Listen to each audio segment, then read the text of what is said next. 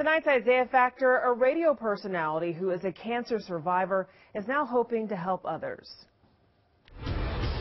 Well, first up on The Factor, IsiahFactor.com. Vice squads from the Houston Police Department as well as the Harris County Sheriff's Department were very busy in the city this week with a sweep that focused on strip clubs.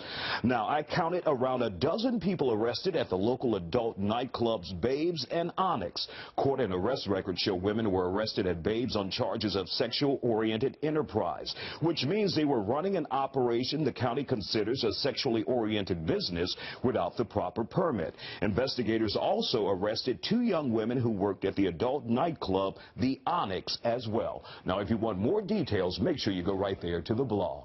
Also on The Factor, a former Houston radio personality has made it his mission in life now to help young people who have been stricken with cancer.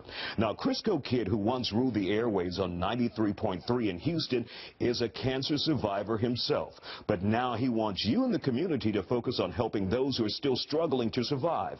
He will host a hair drive on October 13th, cutting donors' hair, including 11 inches of his own. The goal is to collect a record-breaking amount of hair and donate it to support children nationwide who have lost their hair due to cancer. Now, if you want to see how you can help out in this effort, make sure you go right there to the blog. We have all the details there for you. And finally on The Factor, our relentless effort and campaign right here on The Factor has finally paid off. Here's the news. Krispy Kreme has agreed to bring their tour bus here to the city of Houston on October 17th.